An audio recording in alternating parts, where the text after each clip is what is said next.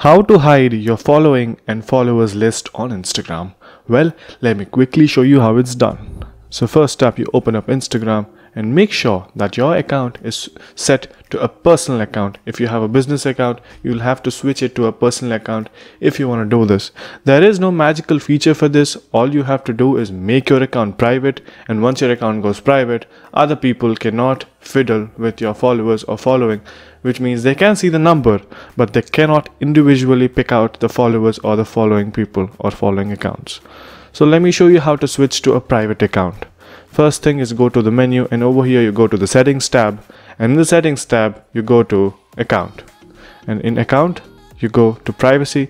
Actually, you know what, it's not account, there is a privacy tab already. So yeah, you click on privacy, and over here there is this option where you create or enable your account as a private account. And once you do that, any new unfollowed people will have to ask your permission in order to go in and view your account's details, which is your following and followers list.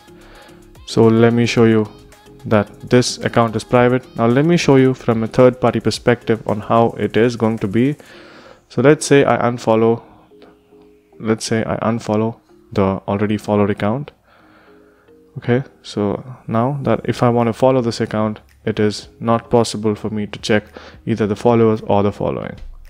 So yeah, that's pretty much it. Hope you guys found this video helpful. If you did, make sure you subscribe to the channel, and yeah, bye bye.